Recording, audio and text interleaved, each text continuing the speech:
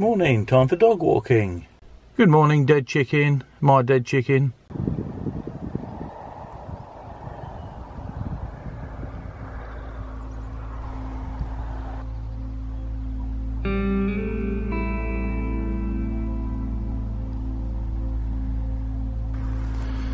So where I take the dog for a walk is this World War II bunker gun emplacement. It's obviously designed for a big gun.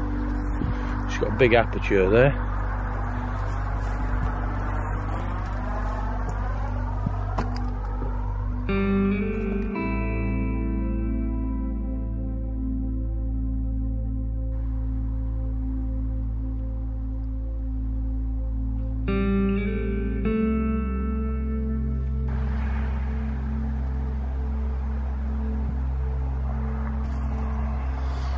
Right, we'll have a venture inside now. There's the dog again.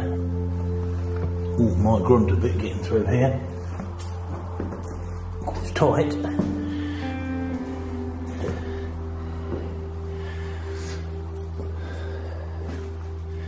Okay, so there's a side room there. Well, that's for ammunition. And there's a small gun port just on the wall.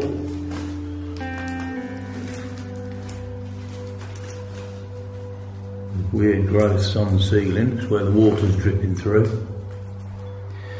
Then on the floor, there's the other part. It's rock hard. And when I did the research on the internet, good old Google, these holes in the floor are where the feet of the anti-tank gun, which I'll find an image of, wedged in.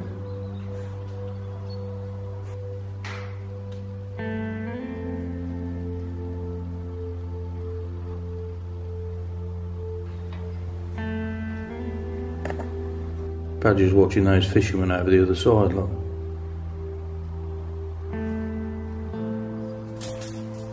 But as you can see, this is now being invaded by nature. That was poetic.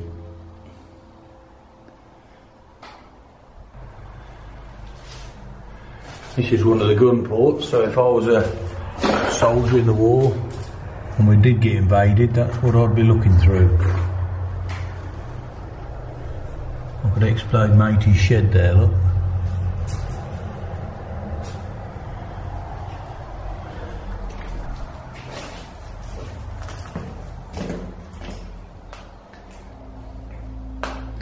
It's a bit dark and grim in here, look, can't see a thing.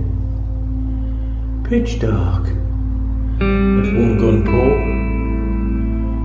and another gun port there.